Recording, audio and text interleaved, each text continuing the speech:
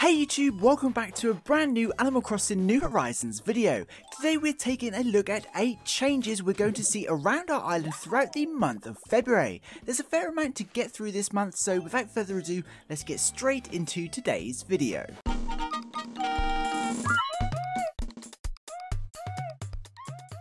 So we are now coming to the end of January and the first month of 2021 on the New Horizons island, and as you'd expect, we're about to see a whole bunch of changes as we move into February. Of course, with us also coming to the end of an entire season this time, some of these changes are because of that seasonal transition with things like crafting materials, whilst others are events and other typical environmental changes across both hemispheres.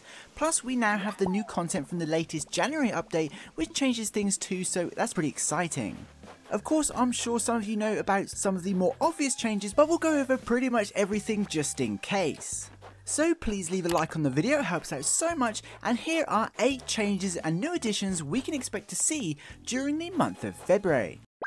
Number 1. No snow. Of course, February is a pretty significant month as it's the final few weeks of winter, which means the end of snow showers and any settled snow on the ground melting away.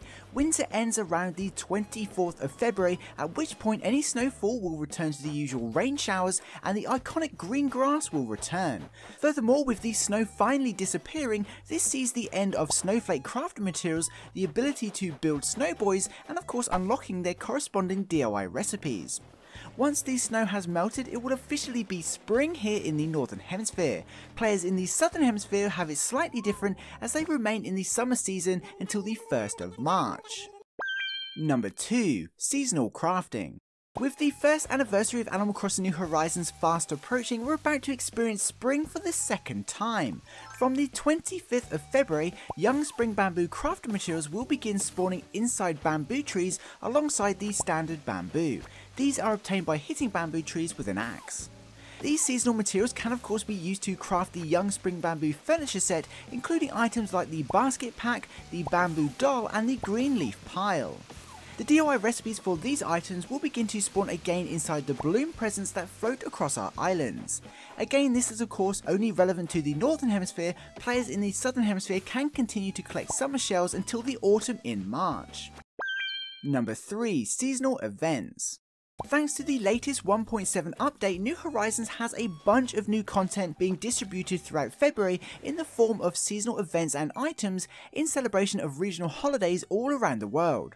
Some of these seasonal events such as Setsubun, the Big Game Celebration and Groundhog Day are already underway and have items available for sale at both the Nook Stop and the Able Sisters. But February has even more seasonal events in store for us, including Valentine's Day, the Lunar New Year's and the Korean New Year. These 3 mini events and their corresponding limited time items are currently time locked, with Valentine's Day items releasing from the 1st and the New Year's items from the 10th. Number 4. Island Aesthetics. Now, as we mentioned earlier, we're approaching a brand new season as we transition from winter to spring in the Northern Hemisphere and summer to autumn at the very end of the month in the Southern Hemisphere. During this time, players in the Northern Hemisphere will of course notice the grass change back to normal, but the colours of the trees will also begin to change, with everything looking more vibrant. Players in the Northern Hemisphere won't see any changes to their bushes though, as the red and pink camellia bushes have only just started blooming. However, players in the Southern Hemisphere will already have noticed blue and pink hydrangeas are no longer flowering in favour of red and yellow hibiscus, which will continue to bloom through the entire month of February. Furthermore, the New Horizons island will see some other subtle changes thanks to the shift in seasons. Most notably, the decorations on display at Nook's Cranny will change from a wintry theme to a spring theme to include flowers and butterflies. Number 5. Holiday Event. Once again, thanks to the 1.7 update released just a few days ago, a brand new event called Festivale is returning to the franchise and scheduled for February. From the 15th of February, Pave will stop by to host Festivale and bring with him a bunch of awesome carnival themed furniture and clothing items, as well as some new colourful crafting materials. This one-day event will see us collecting a variety of different feathers in return for lots of dancing and limited time items. Don't worry too much about obtaining these items from the event though, all but one of the items can be purchased from Nook's Cranny from the 1st of the month. You'll find them in the seasonal slot at the bottom left of the store. Number 6. Bug Off.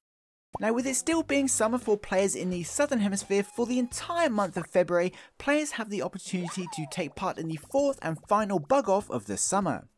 Flick will stop by the plaza on the 20th of February to host the event and bring with him plenty of bug off prizes.